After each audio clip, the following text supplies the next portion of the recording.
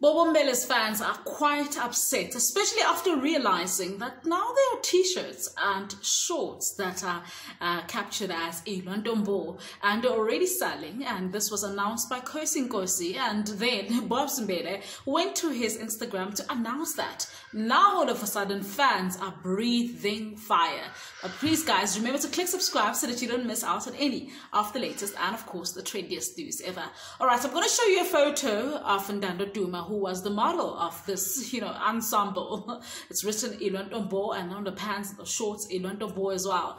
And she was the model there, and as soon as people saw this picture, they went wild. They saying, Bobo, why didn't you make these t-shirts yourself? We were going to support you. You'd be having so much money right now. Why are you letting somebody else make these t-shirts? Take a look.